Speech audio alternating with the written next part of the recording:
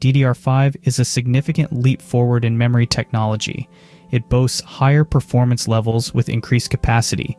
It also introduces a new 32-bank structure, on-die ECC for error correction, and improved power efficiency. So DDR5 brings a lot to the table, but is it worth upgrading to? One of the biggest selling points of DDR5 is its potential for higher performance.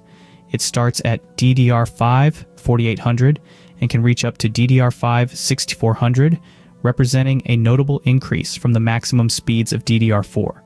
This increased performance can translate to smoother multitasking and better handling of memory-intensive applications. Another key advantage is its increased memory density.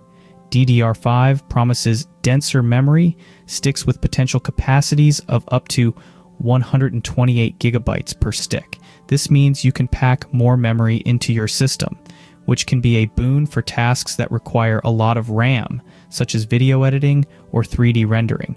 It also leads the way in terms of power efficiency. With a 1.1 volt operating voltage, DDR5 uses less power than DDR4, which is beneficial not just for your electricity bill, but also for the longevity of your system. It also features on-die ECC for error correction and a dual 32-bit channel configuration. Despite the tantalizing benefits, there are some potential downsides to consider. Firstly, DDR5 is significantly more expensive than DDR4. This higher cost may not be justifiable for everyone, especially if you're on a budget or your computing needs are relatively modest.